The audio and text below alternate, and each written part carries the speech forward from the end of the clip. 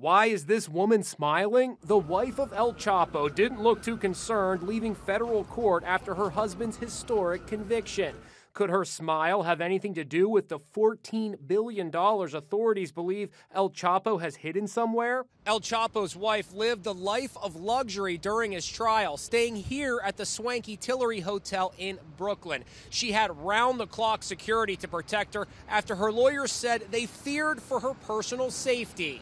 Emma is 32 years younger than El Chapo and attended almost every day of his nearly 3-month-long trial.